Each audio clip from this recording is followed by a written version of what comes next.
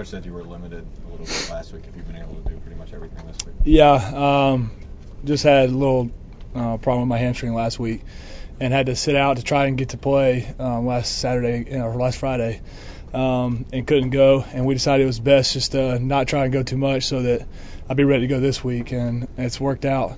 Haven't had to sit out anything, done all the drills, gone through all the practice, and feel good. And I'll definitely be ready to go by Saturday. How about special teams? We're right now just going to do punt. Just to go back there and just make the calls and then do cover down, and that's about it. Not going to do punt return or kickoff return, but we got guys that have stepped in and are doing a great job. We got plenty of guys that can do that, and so they just decided not to wear me out too much and take me off those. Was the onside kick against Auburn something you watched on the sideline thinking I would have had that, or did it surprise you? I think it caught everybody off guard. I guess they just saw something that I guess we weren't paying attention. They did it kind of fast. I don't think anybody was ready for it, so they did a great job of executing that. I wish I could have been in there so I could have maybe gotten a piece of somebody. You're on the front line, right? Yeah, right in the middle, right where they kicked it. Are you wearing anything on your hamstring during practice? Yeah, I just got a little, an artificial hamstring. It's just kind of helps mine not have to be worked so much. It's nothing too elaborate or anything. It's just so it doesn't get too tired. You wear it during the game? I wore it last week during the game, and feels good. I mean, wear it all week during practice and move well with it. So it's it's not something that you would prefer wearing or anything like that, but since I have to, it's not too bad. Is the artificial turf a little bit of a concern though? The hamstring? Not since we've been practicing on it all week. Maybe if we've been outside the entire time, but since we've been inside all week and I've gotten used to it, it really hasn't brought up any concerns. So it's just I got a lot of practice on it, and right now it's not anything in my head that's going to be bothering me. So. Corey, you guys got a close call at Auburn, but you did win the game. Mm-hmm. Do you think that's good or bad going into this one? Auburn's a different game. It's always, maybe besides last year, it's always been, pretty close battle. You can't look at it like any other game during the season. It's going to be played completely different no matter what the team's records are. It's just Auburn, Alabama, and we played well enough to get the win. It wasn't our prettiest day by far. They had 2 weeks to prepare for us, which showed, and we had a short week.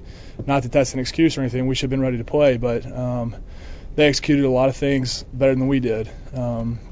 We just luckily had a great drive at the end of the game, and our defense stepped up after the first 2 drives when they put 14 on us real quick. How big is special teams this week? It's going to be huge because they're one of the top special teams in the nation. They do everything well. They've only had one game where they've had punt return yards. So it's going to be big for us to try to get some blocks for Javi so that he can make some moves and get a good field position for our offense. And we're going to have to cover well on kickoff because they got 2 dangerous returners. And we're going to have to return well so we're not pinned back. Last year we got pinned back on inside the 5 a few times. We got to make some smarter decisions where we field the ball. Javi I don't think he knew where he was. Had 1 foot out of bounds and really pinned us deep. We really can't make those mistakes this year because it really hurt us. Y'all gave up 31 points to Florida, 31 points to Utah last year, and you came out of the season with a reputation that you couldn't handle the spread offenses. Mm-hmm. Is that a fair reputation? Yeah, I guess it is because they definitely exposed us at the end of the year. We really did hold Florida in check for 3 quarters. Coach Saban talks about it all the time, and then we didn't make the right adjustments. We made too many mistakes, and they really exposed us. But Florida's offense and Utah's offense are completely different. Utah was fast-paced, throwing the ball, and Florida's completely opposite. They spread the ball out. They spread their formations out, but they run the ball. That's their game. They got it. They have 3 back sets, and then they got Tebow back there. So there's really 4 running backs back there that can run the ball, and they're gonna try to use all of them. A lot of misdirection. Try to catch us off guard, try to catch people out of place, and they do that really well, as you've seen all season. So we're just going to have to be on top of our game and make sure we defend it well. Do you enjoy playing against Spurs? Last year I didn't because I wasn't on the field very much. This year it's a little different story. No, nobody does. I can't say that you would. I'd rather somebody line up and try to pound it down our throats, really challenge us. But of course, that's not the case. Everybody's kind of going to this look. And Florida runs their offense really well, and it's a really difficult offense to defend. But we've had a good week of preparation, and we got lucky to see the same style offense against Mississippi State earlier on in the year. It's definitely helped us out. It's nothing new. So it was just going out there and polishing up what we messed up against Mississippi State. I don't know how much film you've seen of Florida's defense, but what do you, as a defensive guy, what do you see them do that makes them so successful? Their defense? Yeah. I really couldn't tell you. I haven't got to see much of their defense at all. I just know they have a lot of athletes, and their secondary is very skilled. They can cover man to man on the outside and bring everybody else, and not have to worry about getting beat deep. Those guys are athletic, and you don't see very many receivers that are getting on top of them. And if they do get on top of their corners, their safeties are always there.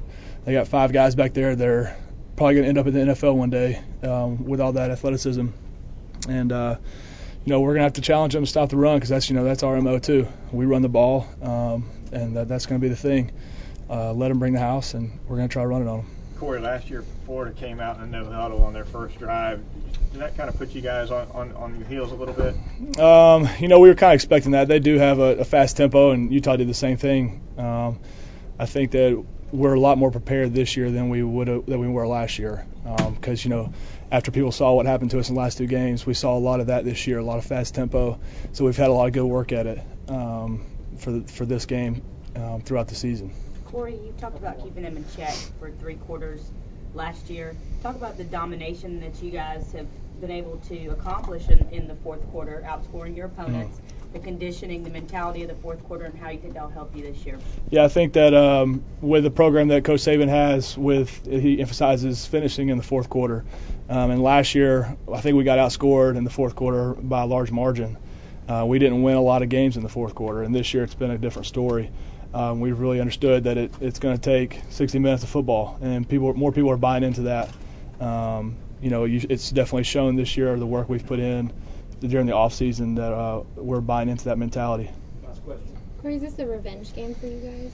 Have you been looking for you're disappointed with the loss last year, of course, and they're the best team in the SEC. No one's knocked them off in the last couple of years, and they've won 2 national championships. So we're just excited to get a chance to go at them again. We were disappointed with what happened last year, and this is just another big game for us. This is what we work for.